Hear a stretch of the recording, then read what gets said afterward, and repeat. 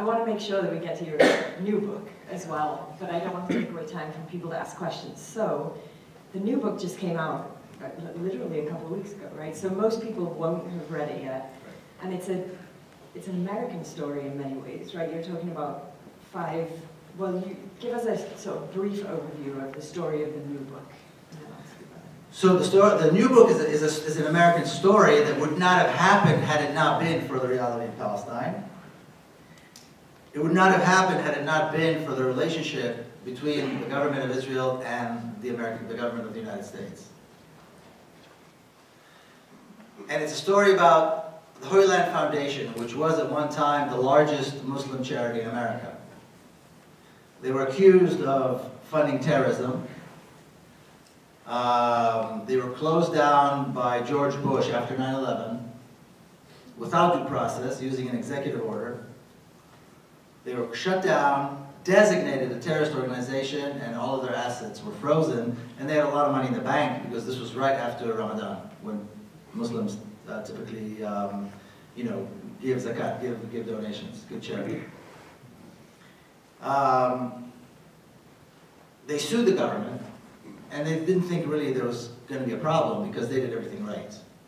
They only worked with recognized organizations that were vetted by the United States, that American and other international organizations worked with. Every penny that was donated was traced. You could find every penny, where it came from, where it went. Their taxes were filed on time. They had everything done right. And they knew they were immigrants. And they firmly knew and they firmly believed that here in America, when you do everything right, you're going to be fine. So the government was hysterical after 9/11. That's perfectly understandable. So they sued the government, which is what we do when the government acts arbitrarily.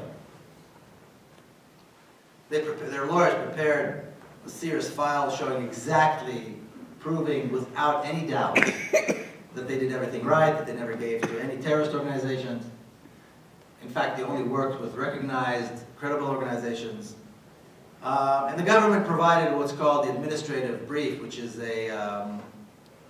really what the government brings in to show why they did what they did.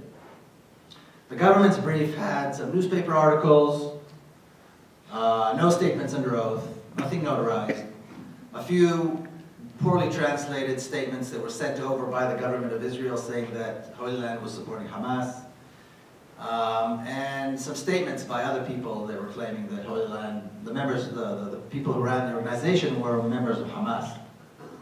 That's it. They went to court, and the judge dismissed the case and struck the evidence from the record, their evidence from the record. Now that's problematic. I mean, that's problematic to begin with. But besides it being obviously problematic, there was a document in the government's brief that was sent over by the government of Israel where Holy Land Foundation's employee in Jerusalem admitted that they actually gave money to Hamas. So Holy Land's lawyers called his lawyer in Jerusalem, a very well-known civil rights attorney in Jerusalem, and she said, "What are you talking about? I have all the statements." He said, "No such thing." So she sent over all of the statements. They had them translated by a notable translation firm, notarized, signed under oath, and he said exactly the opposite. He said, "We have never given to any political or military organization, period, only according to need." The right translation was struck from the record. The wrong translation remained. That was in the government's file. That was the beginning. That was the moment they and their lawyers realized something was terribly wrong. Then they went to appeal, and the appellate court said, well, perhaps the judge should not have struck the evidence from the record. However, this is not a normal case. And the lawyers are telling me this, and as they're telling me this was like 10 years, many years after when I actually wrote about this, and steam is coming out of their ears. These are veteran lawyers that have been around for many years, have done a lot of civil rights litigation. That's when they realized these men were not going to get a fair trial in this country. Being Muslims, being Palestinians, they are guilty. And they were not going to get a fair trial. Then the government prepared a criminal case. And the lawyers were wondering, where's the crime? There was no crime. How could there be a criminal case? And then the government started changing the story, said, well, they didn't give money to Hamas, they gave money to other organizations that are controlled by Hamas, they give this, they give that. I won't get into all of it because we're short on time. But basically, change the story, change the story, change the story. And the main problem was the president said one thing. The president claimed that they were funding terrorism, but there was no proof. So now prosecutors had to rush and scramble to put together a case, and there was no case. It took 2 criminal trials. The first one was a hung jury. The second one, finally, they managed to get all convictions.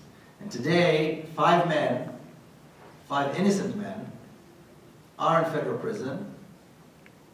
2 for 15 years, 1 for 20 years, and 2 for 65 years. And the reason I decided to write the book was because when I heard the story the first time, just as you heard it now pretty much, my reaction was, first of all, it's impossible. This doesn't happen in America. And number 2, if this was the result, they must have done something. And I thought it was incredibly important for somebody who looks like me, who comes from my background, to find out, investigate, and write the story so that people will know what actually took place. Because it was an unbelievable, undeniable miscarriage of justice of the worst kind.